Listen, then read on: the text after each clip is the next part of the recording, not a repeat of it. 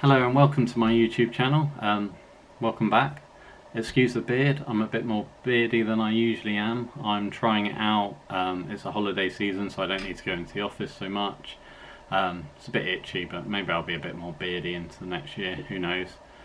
So, as I've been thinking about this YouTube channel and the type of content I want to make, I've come up with a list of ideas, about 60 so far. I've listed them out on a spreadsheet, so things that I want to film or bring to you in the next year that I'm quite excited about. It's a mixture of lifestyle content, reviews and how-to guides. I'd quite like to make the reviews at either the 6-month or 12-month mark. At that point I feel like I've fully understood the product and I've got an opinion on it, and I can bring to you a more useful review.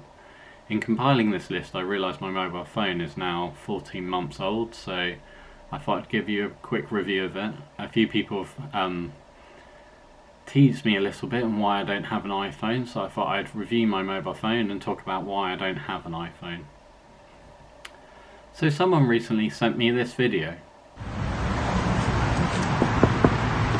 Hey sir, are you where you're parked in a handicap spot? It's okay, I have an Android. Oh, I'm sorry, I didn't know you were disabled. So props to the makers of that video, it's very funny. If anyone knows who made it, then please let me know so I can credit it. I don't want to get sued by another American for copyright infringement. Yes, that's happened to me before. I'll cover that in another video, so that's probably 61 videos I need to make. So I've been on Android since 2014 and I've had my current phone since October 2018. So it's about time I gave it a review. So what phone do I have now? I have an Honor Play 64GB Android phone. So who are Honor? Well, Honor is a sister brand of Huawei. Huawei are now 18.6% of the worldwide phone market share, and Honor are their sister brand which is targeted more at the mid-range and affordability sector. So how much was my Honor phone? Well, I've still got the receipt in the box, I think. Yeah. So I paid $279.95 for this phone. Get the camera to focus on that. Right. So if I remember rightly, it was pretty much a free phone. When I say free, my previous phone, a Nokia 7, had broken. The microphone had broken. I sent it off for repair with Carphone Warehouse. They lost it. Eventually they refunded me the full cost of the Nokia 7, so with the money I had from that I was able to purchase the Honor phone, so it felt like a free phone. So where did I buy my phone from? Well, I bought it from Argos, which feels a little bit strange to me. I worked in Argos as a student and I've got nothing bad to say about Argos. It was actually quite a fun place to work. But when I was a student, you wouldn't buy technology from Argos. They've obviously sorted out their ranging and their buying, because in recent years I bought quite a bit from Argos. They seem to have the latest tech these days, they seem to have quite competitive prices, and since Argos have put stores into Sainsbury's, you can always get to an Argos quite easily, and now I find myself quite often buying technology from my local Argos, which is in my local Sainsbury's, because I do my local food shop and it's convenient just to go and pick up something from that location. So why did I buy an Honor Play? Well, when I was looking for a new phone to replace my Nokia, I needed a phone that had all the same specs or better. The Honor Play fit that bill. One of the key features I wanted was USB-C. Sounds a bit tight, but I had lots of adapters and leads and stuff existing in the USB-C format, and I didn't want to go back to the older micro USB standard. The Honor Play, it simply was a great phone at a great price. It's got a GPU turbo technology which I don't fully understand, but the phone is actually aimed at gamers, and from my experience with PCs in the past, if you play PCs you know you need quite a high spec to run the latest games. So if a phone is aimed at gamers, typically cost conscious, maybe children who are into gaming, then I knew the phone was going to be quite high spec and quite good for everyday usage. So what are the specs of the Honor Play? Well, It's got 64 gigabytes of storage, which is great. If you've had 64 gigabytes, you don't want to go backwards. You want to be able to store the same amount of apps or the same amount of photos, or if not a bit more. It's got a 16 megapixel back camera and a 2 megapixel front facing camera. It's got the dual cameras on the back, so it can do depth of field, which is good because my last Nokia 7 did excellent depth of field, maybe even a little bit better than the bokeh effects you get from the Honor phone. It's got 4 gigabytes of RAM. I don't really know why it's important, but I guess it's for multitasking. I had 4 gigabytes of RAM on my last phone, so it's good to maintain that level. It's got a headphone jack, so not as important these days. It was a feature I wanted at the time, but now these days I just use Bluetooth headphones, so it's a nice to have feature, but I don't think it's essential. It's got AI photography. Most of the Honor phones have AI photography. It's actually quite a good feature. It's really impressive how it will recognise objects, and it will tailor the camera's settings for the type of object. So if you're taking a picture of some food or a nature scene or a plant or a person, then it will set up the camera appropriately for what it's looking at. For someone like myself who isn't really an expert on photography, then it's great. It's dual SIM, so I've got a work SIM card and a home SIM card, so I don't really want to carry two phones around, so it's great to be able to put both SIM cards in the one phone. It's got the USB-C connector, which is great because I'm a real fan of the format, and my laptop and my phone both use USB-C for charging, so that means when I go on holiday I only need to take one charger for both devices. At the moment the phone's got MU, let's have a look. Yeah, software update, let's have a look. So it's got MU or EMU, not quite sure how you pronounce it, version 9.1.0, which is quite a bit of reflection there. Yeah, so it's got the version 9 of the MU, however you say it, Honor software on there, and that is based, it's Honor and Huawei's version of Android 9. I know Android 10 is the latest, but being one down is not too bad, I guess. So how do you unlock the Honor phone? Well, pretty much the same way you unlock any phone these days. It's got facial recognition, so if you turn it on and look at it, it unlocks instantly. It's also got the kind of standard fingerprint reader on the back there.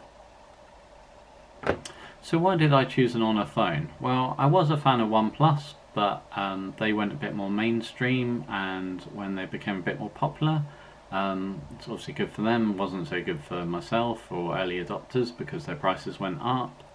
When Google stopped making the Nexus phones and started making the Pixel phones, then the prices of the Pixels went up.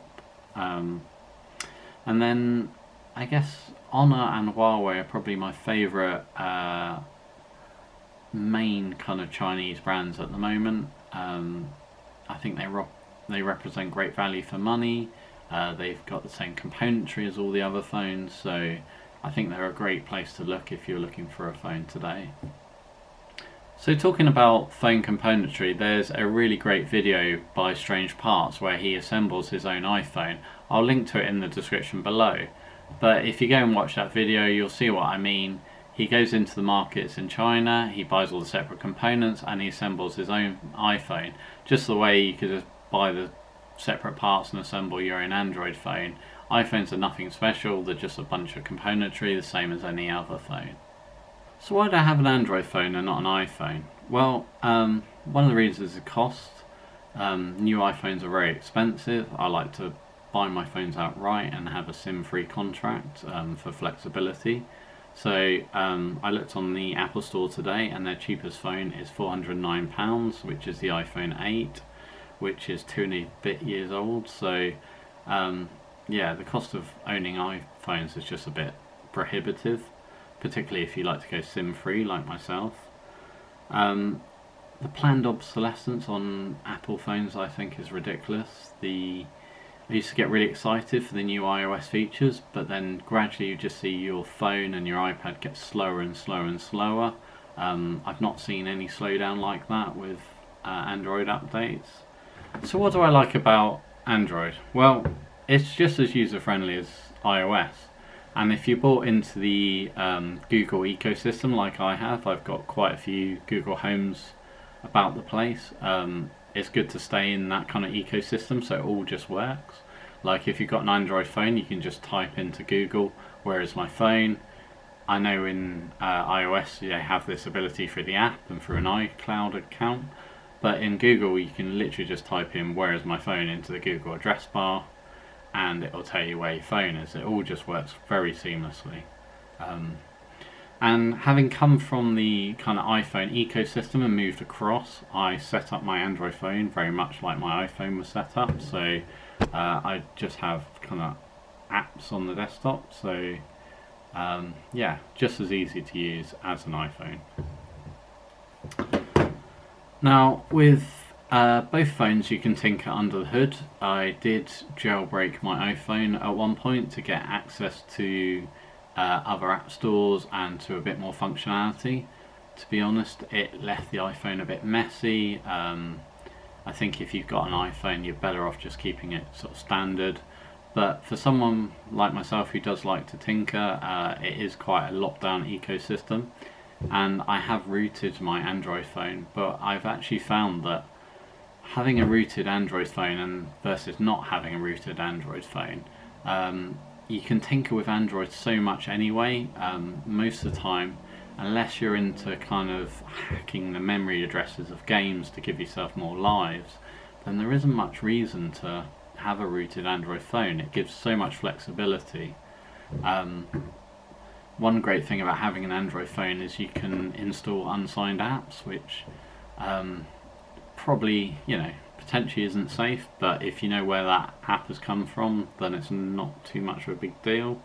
Like, I've actually made my own app, which it just loads there. It just shows the latest Forex news. All it does is load a particular web page that I like going to, but it's just nice to have that in kind of app format. And that was easy to make. Obviously, I didn't want to go through the hassle of putting an app into the App Store or the Google Play Store just for myself. I made the app just for myself, so it's kind of nice to be able to just install that on my phone and not have to worry, and also to be able to circulate that package and other people can install it if they want to. I'm not sure you can do that with an iPhone. It's been a while since I've had an iPhone, so I'm not exactly sure what you can and can't do with regards to installing unsigned apps. Google also give you free credit. There's an app called Google Opinions. What Google Opinions is, it gives you little surveys and little questionnaires. Well, actually, it's been called Google Rewards. So there you go. You can see Google Rewards. I've got about £2.74 on my balance on my Google Play Store at the moment. And if I actually go to my reward history, you can see my total earned is about £63, which, or £62.32. So that's pretty good. So you install the Google Rewards app from the Google Play Store and it just pops up with little surveys. They take about 30 seconds to fill out. It's usually, for me, the questions are, have you been to the shop? Did you buy anything in the shop? Not quite sure whether they want to know that, but I guess maybe it's just research or helps them sort of give them some analytics on their sort of Google Pay system. But answering those little surveys, your Google Play credit increases. And actually, I've bought, actually most of the times I've needed to buy something from the Play Store, whether it's a paid version of an app, a book, a film. Actually, I can't think of there's only a few times I've had to use my actual, you know, my actual bank account to purchase. Most of the time, because I do the Google Rewards app, I've always got a balance in my Google Play Store. It allows me to go and buy stuff without having to use real money. So that's a real benefit of Android. Again, not sure if Apple is an equivalent. So what do I like about the Honor Play phone? Well, because of its 3,750 milliamp hour battery, even now 14 months into ownership, its battery lasts for a day or a day and a half, and because of the relatively cheap purchase price, I don't worry about it too much. What's my tip for buying an Android phone? Well, my tip would be to don't buy an Android phone that's too cheap. Although they can be cheaper, don't go for the real budget ones. Go for a mid-range to flagship. If you go for a budget Android phone, you probably will be disappointed. So the last time I owned an iPhone was the end of 2013, and that was an iPhone 4. So what have I owned since then? Well, my Android started with a Google LG Nexus 5. That was a great phone. That's when Google, this is before the Pixel phones, when Google worked with other hardware manufacturers to make the Google phones. The Nexus 5 was made by LG, and it was a great phone. It was a great entry into Android, and honestly I think I might still be using this phone today if it wasn't for the battery life. The battery life was actually quite poor on it. It didn't last very long. So from that phone I changed and I bought a OnePlus, or a OnePlus Model 2. That phone was great. That was at the point where you could only buy from OnePlus if you had an invite. I applied and managed to get an invite to buy a OnePlus phone. It was great. You felt like you were part of an exclusive club.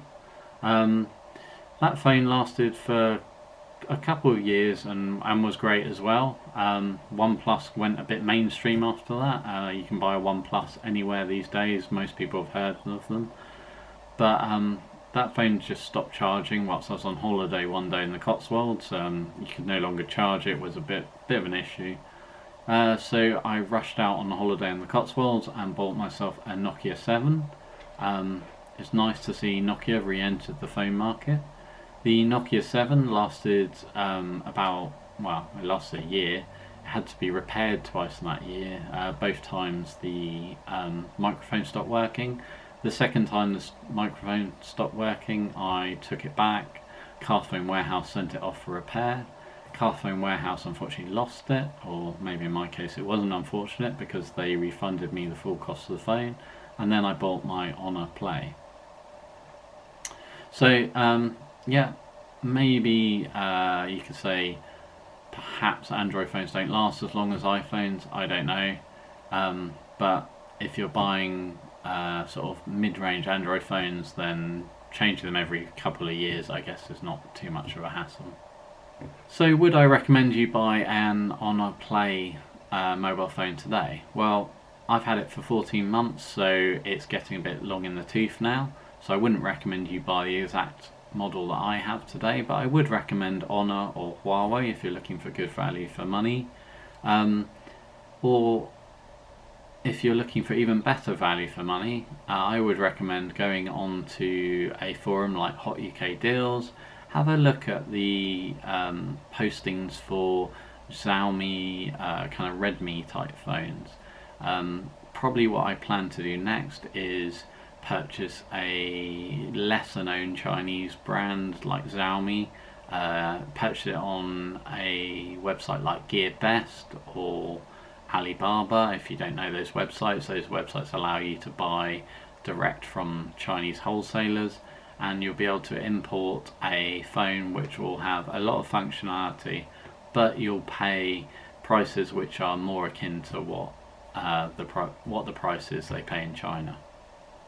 So how would I rate the durability of the Honor Play? Well, considering I had a Nokia for a year and that had to be fixed twice, and my OnePlus phone before that broke, after 14 months I've had no issues with this phone. I've dropped it quite a few times, I've not exactly looked after it, and it's been really robust so far, so touch wood, it will continue to last a bit longer. It did come with this clear plastic case. Well, I say clear plastic, it's a bit smoky now. And it's also getting a tiny bit saggy, but the case is protected quite well. I also like the case because it allows me to keep my gym pass in there, so I can scan that through the case. Yeah, the durability has been brilliant actually. Feels like a really solidly well built phone. So how much would I get for my Honor Play if I traded it in today? Well, Mazuma don't even want it, and Envirophone would give me £10, so not very much. I guess £10 is the cost of the raw materials when it's recycled. Perhaps that's something to factor into buying an Android phone. They obviously don't have the residual value that iPhones have, but they also don't have the high initial purchase price either, so I think that's about even. Thank you for watching the review of my Honor Play phone. Hopefully it's been a useful insight for you. Perhaps it's given you some insight over why someone might consider an Android phone over an iPhone. If you like this content and want to see more from me, please subscribe.